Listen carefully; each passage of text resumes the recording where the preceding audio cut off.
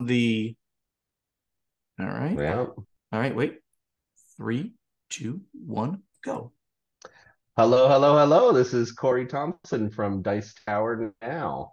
And this is the Podfather of gaming, Stephen Bonacore. You are listening to Board Games Insider, episode 267. Wow. And we are recording it on March 1st, 2023. Board Games Insider is a proud member of the Dice Tower Network. And in just 1 week, Corey, you and I will be in Vegas, baby, Vegas, for Dice Tower West. Wow. I can't wait. I love Vegas. I love Dice Tower conventions, and I love torturing Tom Vassell. It's like the trifecta of awesomeness. Corey, I hope you will join me in all the festivities in Las Vegas, including torturing Tom. I am so excited to head to West. This is one of my favorite conventions. It's such a game playing convention, and It so really many is. people are there. So there's so many people that have been texting me, and I want to get together with who I haven't seen in such a long time. It's going to be fantastic. Can't wait. I can't, but you still have not committed to torturing Tom with me. So that's disappointing, but maybe I can convince you between now and then. I'm under contract. So Well, what's going on in Corey Thompson's life? honestly, right now I've got a little mini convention going on at my house. So I have woken up super early because there's a whole bunch of owners and designers and game people in the other room sleeping, hopefully. Literally, I went to bed at 2 a.m. But Pacific Derek time. Andrews is here, who's designer of Sagrada and, everything. We've got Aldo here, who's one of the owners of Kubla Khan. We've got Mike Eckert, who's one of the other owners of Kubla Khan. Tons of people over. Really, the best part is that we did not invite Stephen. So, It really was a shame that I couldn't make it, but with I'll be telling you what's going on this week in my life in a second, but and also of course I'll be out on the West Coast again in less than a week for Dice Tower West. So true. I am totes jelly on the entire thing. I saw you guys in your wine cellar picking out bottles of Opus One to drink, which I could have been guzzling down. I would have been sleeping in that wine cellar, just popping up corks and go ahead. It was fantastic. We That's had a great. nice little group here, and we actually had a representative, Asma, who was telling me about this really cool game from this Buana Core guy that they're reviewing. Let me tell you all about this amazing. Stop right there. Yes. So one of the people there is from Office Dog, and she hinted to you about things. That's pretty funny story that you told me kind of offline that you told her. Oh yes, you know about it because you have play tested the game. But very Yes. very cool, my friend. Very cool. You having a great time? Having a fantastic time. We're playing games, staying up all hours, eating great food. It's all the things that you think that a little game convention should be. So we're going to be doing this today, tomorrow, and the next day, and Yeah. just basically showing Daryl Napa Valley and having a great game time. That's awesome. I really got to get myself back out there again. We had such a good time when Paula and I were there. So let's really try to put that on the schedule again for some time when it's a little bit quieter. In the meantime, what's going on over at the Podfather of Gaming? Well, gaming of the week. I played a game this week that's only been sitting on my shelf for 6 months or so since Gen Con. I think that's I have got games. I've got games from 20 years that I haven't played, but that's another story, of course. But I picked up at Gen Con at the Cosmos booth The Adventures of Robin Hood. Have you played Oh, this game? it's really cool. It's from the designer of Andor, of the whole series of My, Andor games. It's the Michael newest. Menzel, noted artist and game True. designer. He's a gorgeous art. Menzel's art is impeccable, and that's really where he kind of started in the industry. But now he also does game design. Amazing, Yeah. amazing game, though. Andor has won just tons of awards. So Robinhood was super exciting when it came out ages ago when all the cool people were playing it. And Well, yeah, now you've started playing it just in time for the expansion to be released. probably if it is, I'm not sure. Yeah, Is the there one Friar coming? Tuck expansion just came Oh, out. oh, it did. Yeah, I'm writing it down. I'm the news guy. Friar Tuck. I have to immediately go buy that. But let me summarize Yeah. this game. First of all, it's a family weight game. So it is not a heavy game. It is a lightweight game, cooperative, where it's sort of choose your own adventure, but not. It's sort of storytelling, but it's not. It uses all of these kind of interesting elements of a game which telling you a story, um, but you're moving around the board without knowing necessarily where to go to do things. And the mechanics are so cool. The way you move has to do with these little, like, call them rulers, but they're not rulers. They're little pieces of wood that you place down to make your move across the board. They're the little characters. Their bases are the little rulers. I love it. It's amazing. But the neatest, and then you have a book that takes you through the story, the adventure. So like when you go to your next story, you read the prologue and then it tells you what your objective is. And then you just try to figure out how to do it. And the coolest part of all is that the board is double layered in that, like, each one of the characters that appear on the board and each one of the locations, you kind of pull it up. You literally pull it up and turn it over when you've used that location. It's absolutely an amazing way of going and doing things. I mean, I'm so in love with it. 10 out of 10. It didn't win Spiel des Jahres, but it was nominated. Yeah. Cascadia won, which was my number one game of that year. And I didn't know this game, so I didn't play it. I would have put this, as number 2, probably. So it was like right up there. Beautiful, beautiful game. Very excited to be playing this right now with Paula. Oh, it's such a cool one. I love that lift up the board mechanic. It reminds me, the Brants, Marcus and Inca Brant had their legacy game, Rise of Queensdale, had a board with hex pieces that lifted up. And that one, this is true, it actually came with a little miniature plunger that looked exactly like a toilet plunger that you would use to grab onto the pieces and lift them up off the board. Oh, that's funny. You use your fingernails on this, so if you don't got good nails, you can't get them up. But it's a great game. My little plunger. Please check out, if you get a chance to check out, The Adventures of Robin Hood. So as I mentioned before, I'm going to be in Dice Tower West with Corey next week. By the way, just us, nobody else. It's just us. This is going to be the two of us hanging out in Vegas alone. That's Dice Tower West is smaller than you think. It's 2-3 people. 2,3,2,500 or so people. But before that, I got some great friends from Canada coming. Jeff and Debbie. They're escaping the frozen, frigid north. And they're spending the weekend here. So that's the reason why I can't be out with you. We're going to be gaming. We're going to be eating. I have my own drinking. Canadian refugee here. That's right. You have Daryl Andrews. He escaped. He went west. Jeff and Debbie are escaping, and they're coming south. And we're going to be going into this wonderful place that's nearby that is a place for fine spirits. And they have the entire place. I think I might have mentioned this. The entire place, the place is lined with bottles that are backlit. You can get single malt scotches. You can get bourbons. Beautiful place. Expensive place. Well, but, anytime you're drinking these fine whiskeys, you're going to have a great time. It's going to cost you a little bit of money. So that's my weekend plans with Jeff and Debbie. And then over to Dice Tower West. And as I mentioned, we will be playing my prototype. So if people want to do a play test there. This is going to drop right in the middle.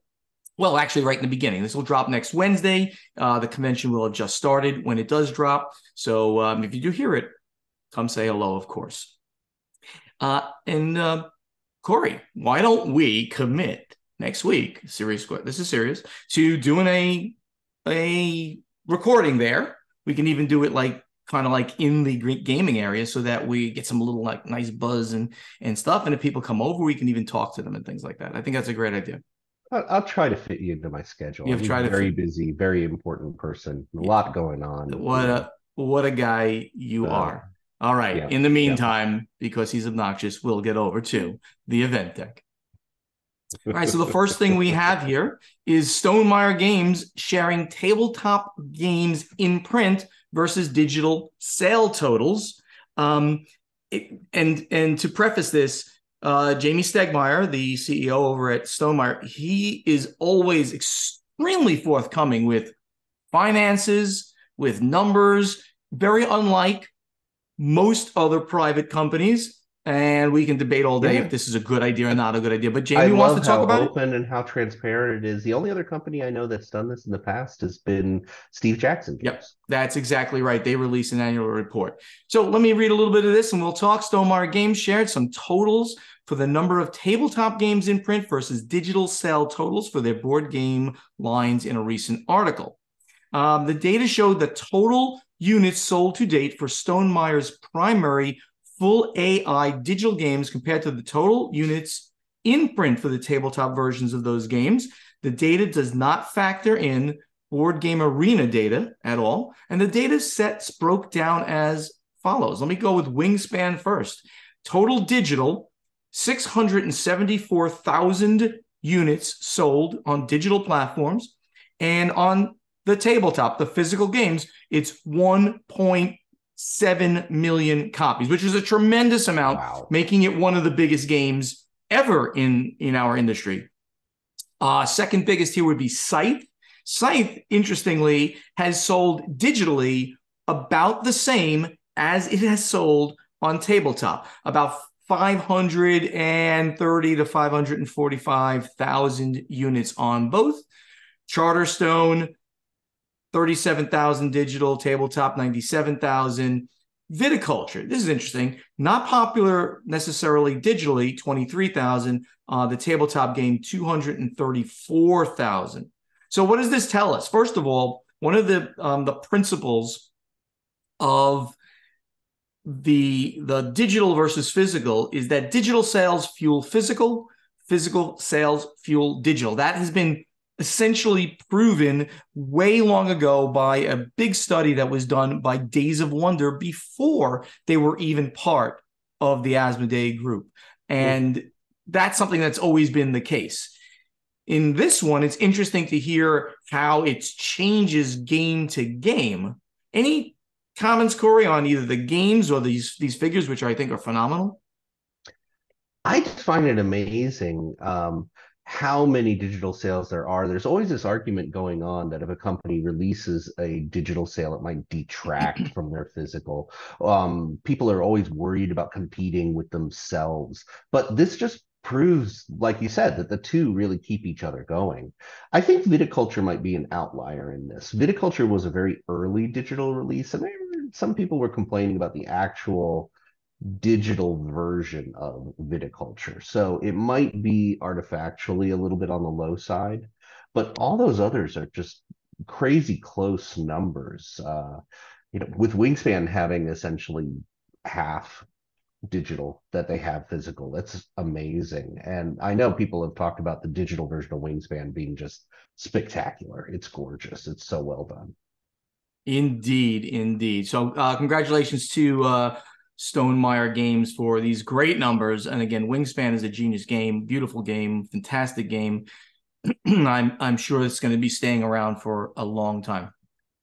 The next one is I'm going to call this a sad thing, but not because of the end result, but because of how it's happened. So Brass Birmingham has become the #1 game on Board Game Geek, followed by Pandemic Legacy Season 1 and Gloomhaven, which has shared the top spot, has been in the top spot for 5 years approximately, is now at #3.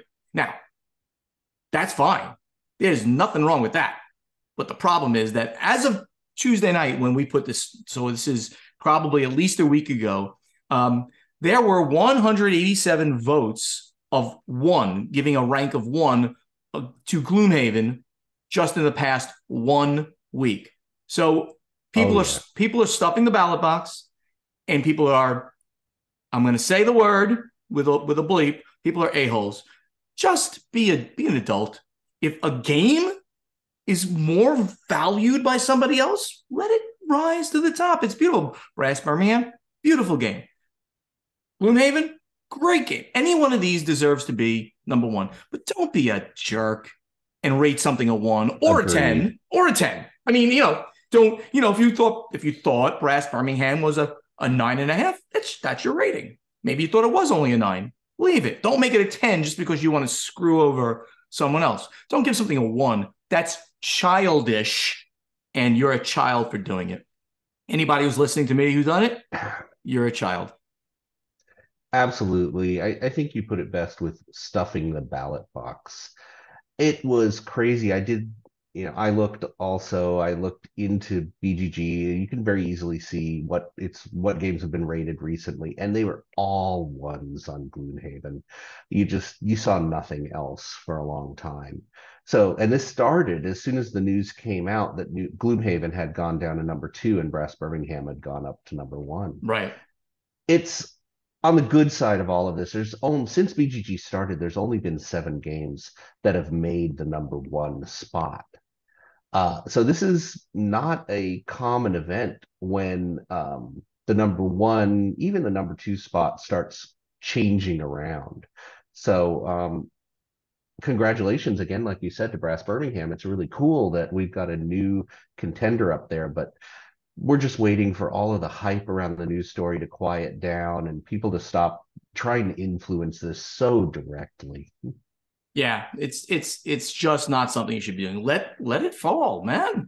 I personally will play Gloomhaven over Brass Birmingham, but that's just my style. I mean, Yeah. I'd rather be in that adventure style than in that, like, my brain is going to explode. And they're just not comparable. They're such different games. And I love Martin Wallace games, and I love it. But I don't care that of those two, and I love Pandemic Legacy. My gosh, that game was evolutionary in such a material way. All of these games are brilliant. All of them are different. Just rate the game and let it happen. Name the previous games that had made number 1 slot. I apologize, I misspoke. There's been 6. Only altogether. 6 other games, so it's pretty amazing. Yeah, they were. I'll just tell you, it's been Pandemic Legacy, Twilight Struggle, Agricola, Puerto Rico, Tigris and Euphrates. Yeah. And the first one was Paths of Glory. Yeah, can you imagine that? And I remember I actually owned that a long time ago. Yeah. I owned that for a while, basically only because it was like a top 10 game. I bought it, but it's one of those games that, like, is impossible to get to the table, and it's an encyclopedia type rule set. So I never played. I hear it's an amazing war game. So we reported, and in fact, Corey, it's funny. I already got someone coming to me this morning because we drop the episode, on Wednesdays. So the last episode, Marion, my good friend Marion, who you know very well, she said, "Wow, that was an ominous title to the episode," which I can't remember even what I called it, but it was like, the decline of games, or something like that. I'm trying to, like, bring up my title here so that I can actually see it. It's coming up very slowly. Oh my goodness. Here we go. Yeah. The one about the decline in the North American board game market is what I just called the episode when we posted it. And in the article we now have here, it's showing that the German board game market is also down 5%. Now, did you post this particular article? Or was this No, I think Ignacy put that up. Yeah. So it's basically showing that what we've talked about, and that was reported by Embracer for Asmodee, that the North American market seems to have shrunk by at least 8% last year, where Asmodee sales were down 5%. And this article, which is on Brandora, I've never heard of this one, was down approximately 5% last year. So we're talking about a definitely a global phenomenon, and I'll use phenomenon because it is by far the first time we have seen in in all the time I've been in the industry, a significant decline, not something that's going to truly wreck the industry, but it's definitely a major decline in sales. So those who were thinking that we were going to hit a bubble of some type, this could be part of that kind of logic. Yeah. Yeah. Matthew Dunstan, he's a great designer out there in the UK. He's pitched me games several times. Really lovely guy. He reported on Twitter, he put out, again, another one of those very open articles regarding how much money he has made as a designer over the last couple of years. And he reported, and I want everybody to relax when I say this, because I don't want everybody out there to say, well, I'm going to be a designer now because look at all this money you can make. Excuse me. He's a very, he's prolific, and he is very known, and he's very good, and he's had some hits. So Yeah. In 2022, he said that he has made 113,970. So 114,000 euro.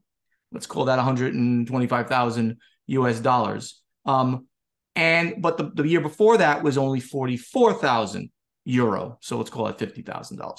So he is doing very well, but his income from last year was broken down into, most of that 114,000 euro was in royalties from 20 released tabletop games and game series. So he has got 20 games out there. So he got royalties on a lot of games in the past. And then the rest of it were like small amounts from advances and royalties from a digital game and payments that he got demoing games for somebody, I guess, at a convention.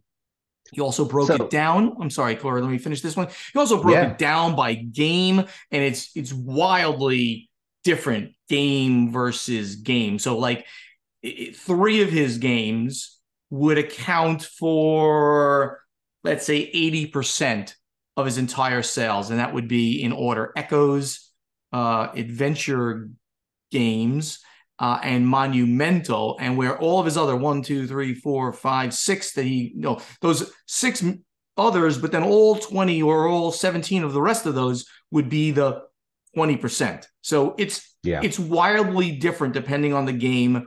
And this year was a particularly good year, he says. It's never like this. Well, you can see that too, because last year was at 44,000, this year at 115. The other thing I was going to say is, I've talked with a lot of designers about things like this, and what always strikes me is how amazingly, vastly different it is, designer to designer, also game to game. There's no standardized contract, there's no standardized royalties, there's no standardized income. It's all over the place. So yeah, this looks really good this year for Matthew, and he's a fantastic designer, but there are so many really good designers who will make a lot of money off one of their games or absolutely no money off of a very popular game. It's such Wild West out there.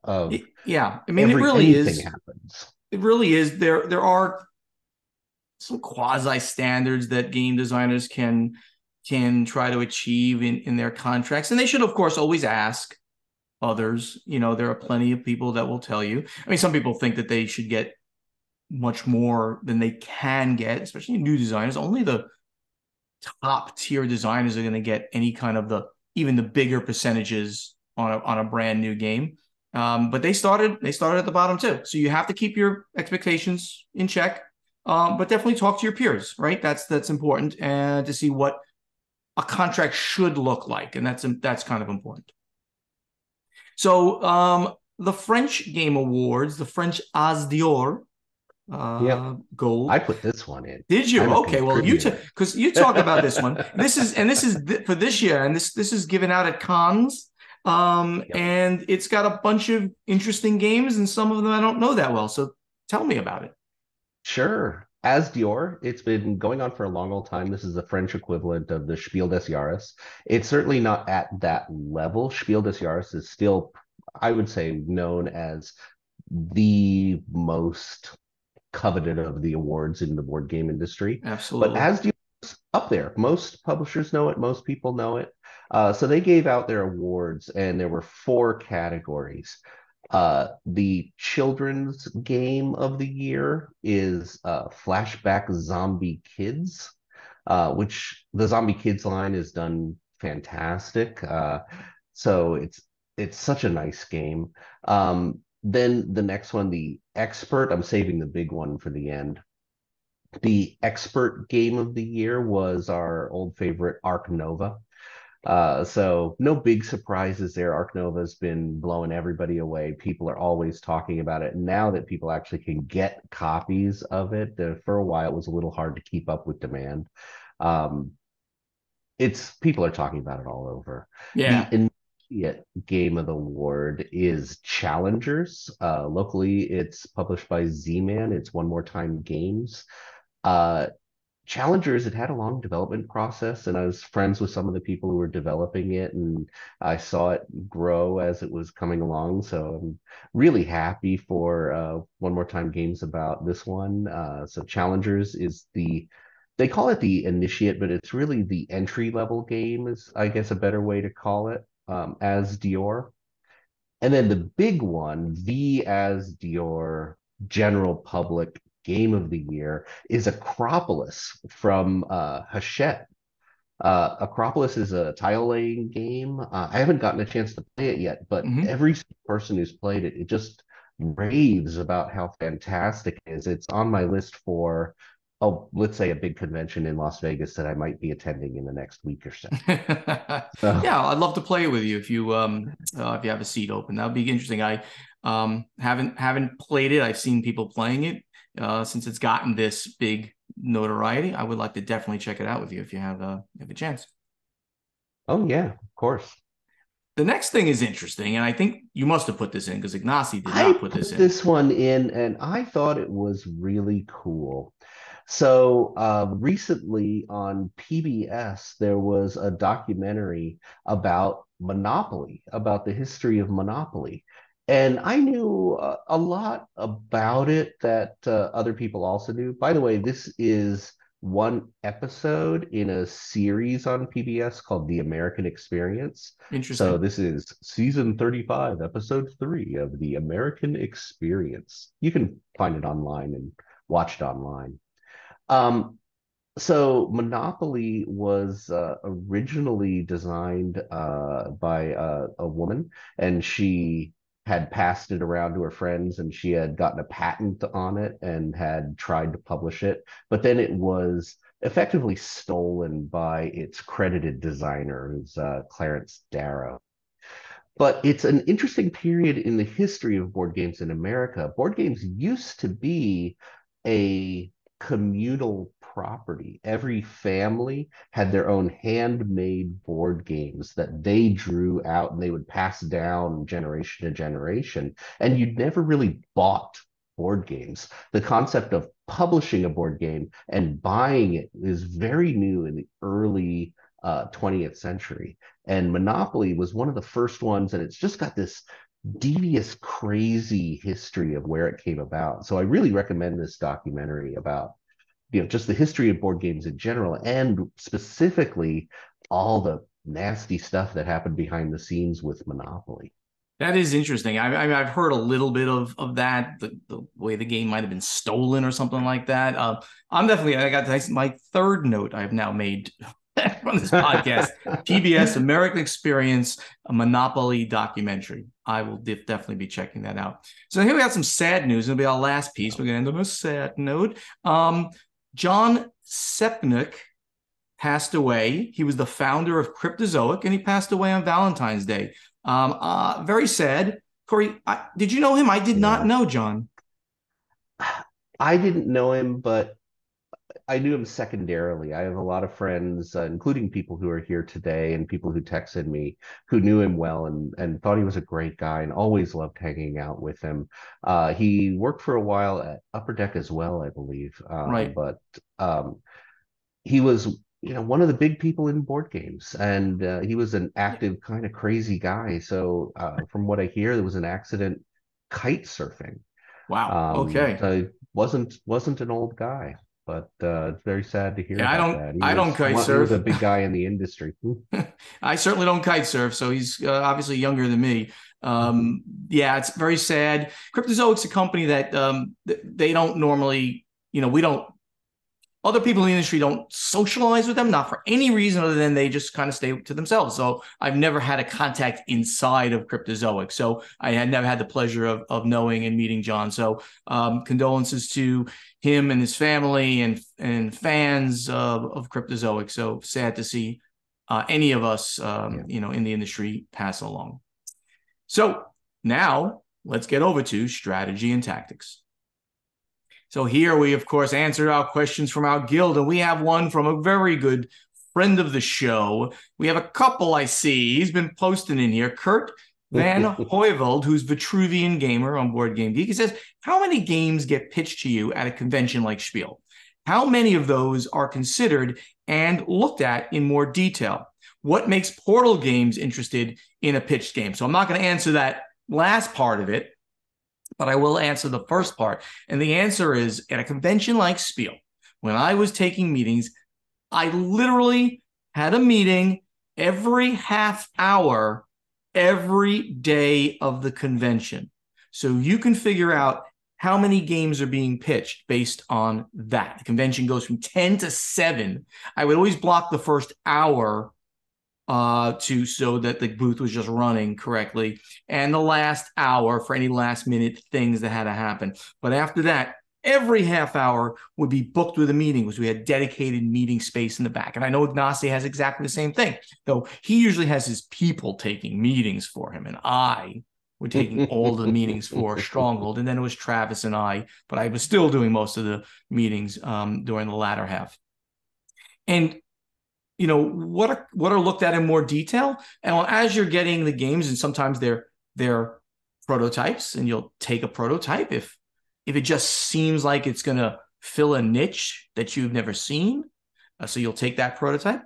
But most of the games we took were actually not prototypes. They were publications of other games from European publishers that wanted a co-publishing partner.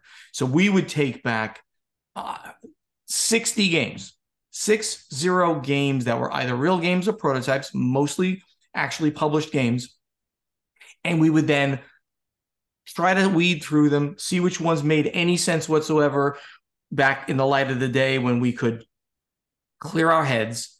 And then we would play many of them, 30 of them, crazy number of those games. And we used to do it at a convention called Metatopia in New Jersey, because that was a place where designers and publishers got together, and it was literally happened right after the Spiel, and we would just run through all these games. And a lot of times we would invite the public in to play under like an NDA. Please don't talk about any games. See, we're not sure we're going to do them. We want your input on it as well. So that's a great question from Kurt. So Kurt asked another question, Vitruvian Gamer. How did COVID influence playtesting of game designs? I know there's a lot of online playtesting. Was it harder to balance games that way? Can you see a difference in the final result of a game? How is the balance between online and physical playtesting now that the worst part of the pandemic is over? Corey, do you know about how this? Yeah, I actually have done a lot of playtesting. I've been talking to a lot of publishers, and I think that it was a tremendous change. So playtesting online, there's a whole bunch of things that get lost when you playtest games online. There's things about the ergonomics of the board. They talk about zones of play. So when you're physically there, you realize, if I reach over here, there's a whole bunch of pile of game stuff and I don't see it immediately, but right in front of me is where I keep my main playing things. The board might be too small and too far away. All of that is immediate and accessible in a digital playtest. So you lose the importance of physicality, where things are on the board. The other one I've talked to a lot of designers about that's kind of funny is what happened to all the dexterity games during COVID. It was Yeah, really almost impossible to play test a dexterity game. So I think we got a lull in dexterity games, which is really funny. They're starting to come back now. But the other that's big one is we got so used to play testing digitally that nowadays I think that's continuing. The pandemic is it's not gone by any means, but it's loosening up to the point where people are going to conventions and there's prototypes around and people are playtesting. But initial playtesting is still, I would say, primarily digital. There's still a huge influence of doing your playtests on tabletop simulator and formats of this sort, at least to start. And then the physical comes out at meetings, at conventions, just yeah, to make sure everything flows. yeah. So everything you said is 100% accurate, and um, I think that the use of technology now in game design and especially game testing, play testing, um, has just surged and soared because of COVID. So it was starting there before, but now since we got so used to using technology of all kinds during Yeah. COVID, game designers put their games up on a tabletop simulator, which by the way is crappy. It's just terrible. However, it's the I only wasn't going to game. say It's anything. the only game in quotes in town. So To be everybody fair, puts it there. it's the one that's open. Yeah, So you can make your own prototype on TTS and you don't have to run it through TTS. People have learned how to program their own things. And especially during pandemic, people have gotten really good at yeah, using TTS. So it's easy, it's open, right. and you don't have to get permission. So The other formats might be better, but they are very proprietary and you have to get permission and you have to do it through their rules and things like that. yeah, I would even go so far as saying any game designer who's listening to us right now, and there are plenty of them out there, if you want to pitch your game, if you want to play test your game, if you want to have your game available, you have to get it out there someplace. And Tabletop Simulator is the place to do it because, as Corey was saying its availability, not its ease of use, but its ease of putting something up there so that you can then use it. Corey and I could be playing my prototype right now, right after this. Jeff and I did so 2 days ago. We played it on TTS again, getting ready for Dice Tower West. So, yeah, good question, Kurt. Mario Sousa, who's M Spider underscore 89. He's been a contributor here many times. 20 years ago, the closest thing to technology inserted in a board game was the DVDs in games like Atmosphere. Caveat, I've never played a game like that. I've only Yep. seen references. What did you think back then about those kinds of games? How did you use technology? How did you see technology could get better into games? So he's asking, like, what did we think about them, and did we envision something better happening? Well, I remember the VHS games too, right? So Yes. that was sort of the first one. And then, well, VHSs have a huge limitation, right? They're analog, and if you need to get to a certain point, you got to fast forward. You're going to see things. With a DVD, you can just say, okay, go to track 7, boom, and you're there. I played a little bit of both of those. I certainly played a little bit of both. I don't know if I played Atmosphere either. Corey, have you played any of them? And do you have any views I on? played all of them in the Okay, day, and okay. I think they were seen as a little bit of a novelty when they first came out. To Oh be yeah, fair, I wasn't in the industry when they came out. This was a long time ago, and I'm old, but I'm not that old. Steven's that old. Steven is that old. But the other part of this question, when apps started to get implemented into board games, this is what Oh yeah. Mario Sousa is writing. What was your first emotional reaction as publishers and as gamers? I remember when apps first started getting integrated, there was really a hesitancy on the side of gamers. We didn't know what to do about these technology things. But what I really recommend is there is a video out there. Uh, Christian Peterson, founder of Fantasy Flight Games, saw the integration of digital into board games, of app-driven games, much earlier, I'd say, than the general publishing arena. And there is a very famous talk that Christian did about, hey, apps are coming, digital is coming, you need to get on this bandwagon. And it's really fun to watch that video now because it addressed the hesitancy, it addressed the fear of digital apps coming in and making these hybrid games. And I'd say Fantasy Flight still does a really good digital hybrid board game. There's so many good ones out there. So they probably had a strong hand in making it more of an accepted standard. Yep. Everything you're saying 100% correct. And I remember distinctly when Alchemists came out. Yes. That's sort of like the first one from CGE. Mm-hmm. And you'd use your phone to look at the cards and things would happen on the cards. I was very hesitant, but at the same point, I was like, the future is here. I did say that, like in my head. I said, this is going to be implemented by more and more people who have the ability to do so. So I knew it was going to be a cool thing that would happen over time. Christopher Sutphin, let's take one more from him. It's at Chem Soldier. What prompts someone to decide to hold a game from being released to production, especially after the cost and time and money to develop and produce the initial product? If this happens, does a publisher hold the rights for a later release? Do they revert back to the creator? Is this normally spelled out in the contract? So I'm not exactly sure if he means the game has been fully made. I don't think so. I don't know. I mean, it's hard to tell if he means, okay, we have the game and we're not putting it out. That shouldn't happen. If the game is in your warehouse, you need to get that game out. You might hold it for a few months, but that game sitting there is cost. It is a huge I think it's more cost. if a design is pitched to a publisher and the publisher is holding the design, but they have not produced. So what goes into the decision to hold a game back, a design back? And that's simply because of the pipeline. Let's talk about it from perspective of a company has a pipeline of games and they want to release X number of games per year, and they want to do so such that they don't crowd their own market. They can push one game. So they will do that. They will hold a game to say, okay, we're going to start the production of this game in 6 months for release 6 months after that, for instance, so that they can time their releases correctly. And in fact, very often hit conventions, because conventions give you so much extra marketing boost. And I know generally in a contract for when a designer gives a game to a publisher in the contract, it'll specify a time period, at which point usually the rights to that game revert back. And this could happen after a small print run and the publishers decided they don't want it anymore. And it could happen if the publisher holds a design prototype without making the game after a period of time. It does revert back to the publisher, revert back to the designer usually.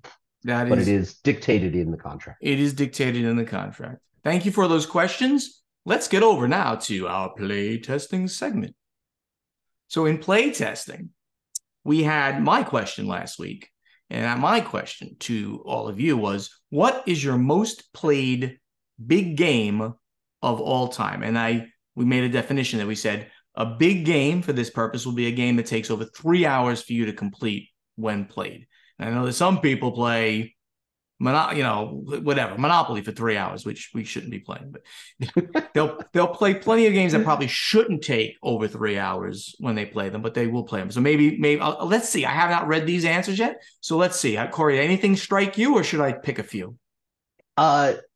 Just when I was generally browsing through these, I saw Terraforming Mars come up a couple times. I forget which publisher did that one, but it's. That is one of the ones that strikes my mind. It still is very popular in that range of 2 to 3 hours. Lots of people are playing lots of times. That's one of the big ones that's coming up. I was expecting more Twilight Imperium talk. That's usually our gold standard game for what is a big, heavy, long game. And I didn't see much talk about it in the comments. Well, Mad Halfling says definitely Twilight Imperium. We used to make sure we played it at least once a year. Dominant Species has to be catching up along with Through the Ages. Now, to your comment about Terraforming Mars, I still think that's crazy. I still think, look, everybody plays games the way they want to play it. You love a game, you want to play it, Terraforming Mars for 3.5 hours. God bless you. I will not be playing the game with you. I never play. It never takes me more than 2 hours to play the game. Maybe a little bit longer, depends, right? But I just don't AP. I pick my cards and I move along. I move on. To me, the APing or worrying about every little play, that destroys the experience for me. Maybe that should be one of our play testing questions at some point. How do you deal with AP, or do you have AP and things like that? But I would not have put that certainly in my list. Some people said Gloomhaven is on their list. Now, Gloomhaven, any given scenario, I don't think takes that long. But I mean, I played a couple hundred scenarios of Gloomhaven, physical game. I played it a lot, and it would always take over 2 hours, maybe just a little over 2 hours, maybe three. So it's in that category. 2 isn't 3. I'm sorry, Corey. 2 is 50% less than 3. So I don't know. Your fancy math. Fancy math. But like you said, wow, the amount of people saying Terraforming Mars is that game is very, very interesting to me. Kirk W., who's at the Corset Maker, he's like Pret-a-Porter and Arc Nova are the ones that he always says. And by the way, I've heard Arc Nova is a significant step up in time. I've not played it yet. I really should, over Terraforming Mars. It's always compared to that, so that's why I'm using it in the same. And remember, there's a new one in the play field now. So I find it really interesting that Terraforming Mars has become kind of a type of game. So Arc Nova started being talked about as like Terraforming Mars, or even the Terraforming Mars killer. And now there's a brand new game that came out called Earth that is being called the Arc Nova killer, or the I've heard Arc Nova like. I have not heard about the killer portion, but I've heard about the game being excellent. Yeah, people are loving it. But more to the point, these games, they can be really long. I played a lot of Arc Nova, and usually it's about a little over 2 hour game for me. But a lot of people with 3 and 4 player games do talk about having 4 or 5 hour sessions of it. It can go on a bit. That's just so interesting for me. And I'm going to mention a couple of guys that, to me, again, I think a lot of people here were like, well, it's around 3. I wanted to hear about big games.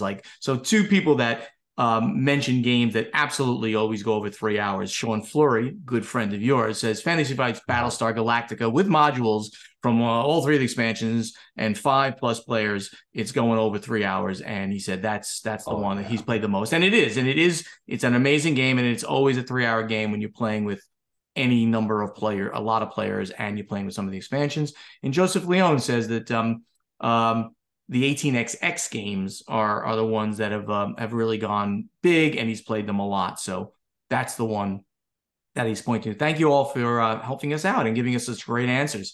Corey, now I asked you for a question to put here, but you didn't have one ready. So I stole the next question that Ignacy was going to use. Hope he doesn't mind. Throw me under the bus. Well, you got to think on your feet, my friend, and you're not doing a good job to think. I'm just sorry. So no, I'm kidding you. So why don't you read Ignacy's question, and then we'll talk about it. Do you want me to just put a question out there off the cuff? No, I want you to read Ignacy's question, and we'll talk about it. It's a better question anyway. So Ignacy says, how have ChatGPT and other AI softs, how will they improve our tabletop gaming in the next 12 months? So for people who don't know, ChatGPT is all over the news, and it's a really popular AI platform that analyzes patterns in human speech and written things. And ChatGPT will basically finish almost anything. So you can ask ChatGPT to write an essay. You can ask it to write a paper. You can ask it to write an instruction manual. You can ask it to write programming code. And it does not a terrible job.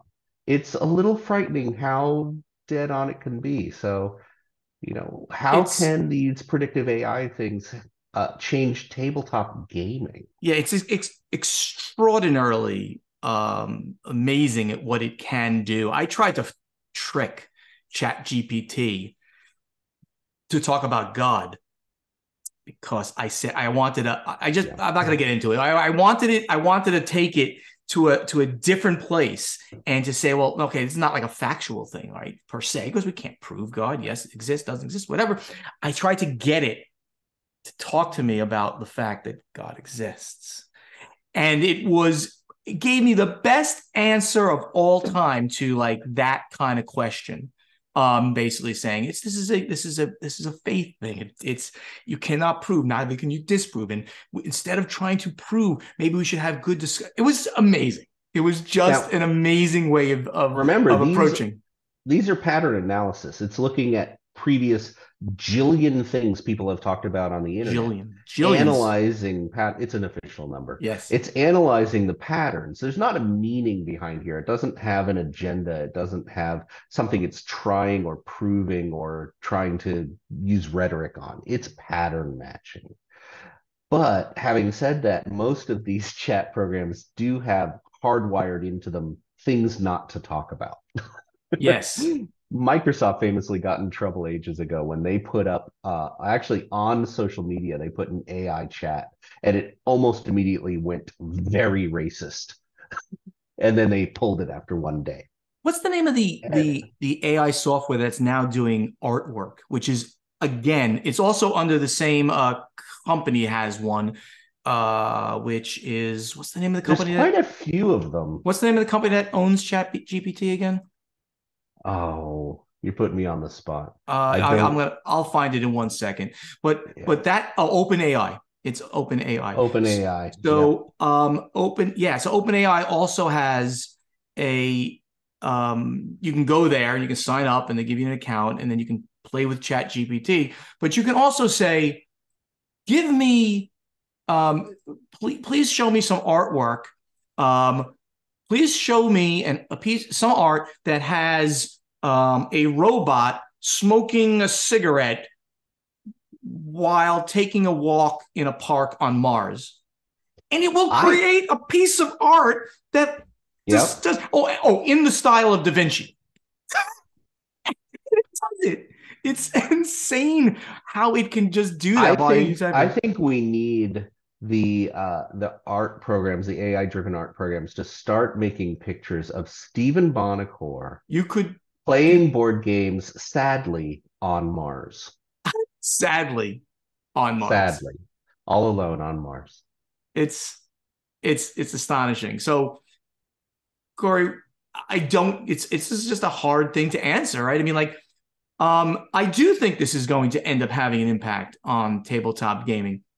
I think it's going to have a huge impact on, for instance, potentially when you have a question about a rule in a game, right? What an easy thing to do if you focused an AI to say, how do on War of the Ring, my favorite game. There's all these corner case rules, like when you get to like, do you get a bonus to hunting at when a Nazgul is in your region versus when do you get the bonus when you pass through a shadow stronghold, and it's things like that. I think you'll be able to ask an AI and it'll spit back the rule. It'll find the page, it'll give you the exact rule you're looking for. So I think in rules, that's one place we're going to see it. And by the way, for better or for worse, I mentioned the one that does the artwork.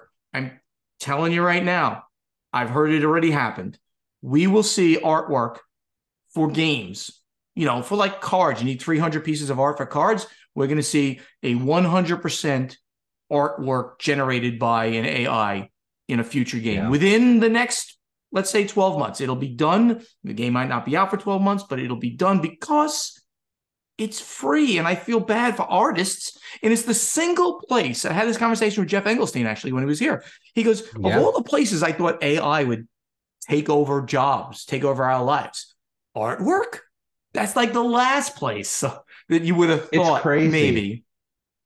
Any other ways that you think that this could be integrated into board games?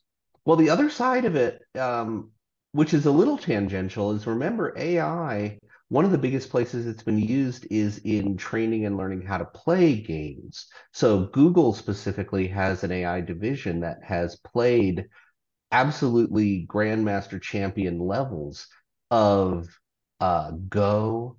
They've played video games, and recently there was an AI program that played Diplomacy, a game purely of talking back and forth to people. The AI learned how to talk to people, and it had on online forums a 70%, 80% win rate It's amazing. playing games. So I can see if AI becomes very easy to use and very accessible in that aspect, I might design a game, teach an AI to play it, see what it does, and see if the game's broken, see if there's strategies in there that I hadn't thought about that the AI found that I might need to change in my game design. It's amazing. So let's throw it out to everybody else. I mean, I think it's an incredible question, and I've actually changed the question just a little bit because I've added in the part about the AI software that does the artwork, which by the way is called DALL-E, DALL-E for those, and I'm going to put links in the question in our group so people can do the research on this themselves. What do you guys think about this? Right now, I'm going to go put this over on our guild on Board Game Geek, and we ask you to comment what you think about it, and you can go explore ChatGPT if you haven't. You can go explore DALL-E if you haven't, all at the openai.com website. Or you can make embarrassing pictures of Stephen Bonacore with Dolly. I think that could only be a problem because it doesn't know me. It might be able to find me. It might, but it knows you. it hopefully. If you tried to do it to me, it wouldn't work because there's too many Corey Thompsons. I mean, how many Stephen Bonacores get looked up on a Google search? It would know you. I'm going to do it. I actually asked ChatGPT, who is the Podfather of gaming, and it got it wrong. It mentioned some guy. Get it right. Or did it? Maybe I'm not the Podfather. It was very fun. Then I told it it was wrong. He said, and it said, I'm sorry. I'll get it right next time. Anyway, go over there and answer our question, and we'll answer it. Answer our question, and we'll answer it back to all of you next week. In the meantime, the final scoring. Thank you all so much for listening. Help us spread the word about this podcast by downloading it wherever you like to get your podcast, or watch us on the Podfather of Gaming YouTube channel. If you want to be part of this podcast, go over to our guild on Board Game Geek, ask us questions for the strategy and tactics segment, and of course, answer our question back for the play testing segment. Check out the websites. That's portalgamesus.com, podfathergaming.com, dicetowerdish.com, and dicetowernow.com. We're all over social media, so interact with us, please. Facebook, like our pages, /BoardGamesInsider, /PortalGamesUS, /PodfatherGaming, and speak directly with us. Twitter and Instagram, it's at PortalGamesUS and at PodfatherGaming, at Dice Tower Dish, at Dice Tower Now, and the very active YouTube channels, Portal Games Movies, Portal Games Gameplays, and the Podfather of Gaming. Ignacy on TikTok is Portal Games US. Gotta laugh it up. Maybe we should get an AI to do this podcast for you. 100%. AI Stephen reading. 100% better than me, I guarantee it. We really would love to see you in person. So if you're going to be at Dice Tower West, please come up to me or Corey. We'll probably be hanging out together about 3 hours a day. So come up, chat, tell us about what you like about the podcast, anything you want to talk about. We would love. Let's play a game together, or let's do Vegas things like get a drink together. It'd be great. Board Games Insider, professionally edited by Joshua Bowman from Tabletop Submarine Podcast. If you want to have him edit your podcast, you can reach him at tabletopsubmarine@gmail.com. And the great voice doing our intro, outro, and in-between segments is that of Ray Greenlee, who can be contacted to do voiceover work for you at raygreenleevoiceover.com. Corey, if you don't know, this is our portion of the episode where we save something for the listeners that we don't normally report on, but it's something interesting. So I have something. Oh. I'm putting up a website with Podfather merch, and there will be Podfather underwear. I'm just saying. Which, by the way, is going to be sitting right next to the Corey merch, because the same person is doing it for both of us. And that's our good friend, Marion. Thank you, Marion. But we'll tell you where you can get this insane, ridiculous merchandise. Marion did it for Corey stuff because all the ladies tease Corey about how wonderful he is. No. And he blushes every time. He blushes every time. Go ahead. Marion works for Gen Con and had to learn how to do e-commerce for different aspects of Gen Con and used this as an experiment. Set up a Corey merchandise store to learn how to do all of the merch and e-commerce and art and things like that. So I'm the unfortunate victim of an experiment. And because I could not be outdone by your merch, I had to have Podfather merch. So mine's better. I have a fanny pack. You have, and I won't wear a fanny pack. So there. Anyway, thank you all for listening. We'll see you next week, hopefully live from Dice Tower West. Take care, everybody. See you later, everyone. 1 sec.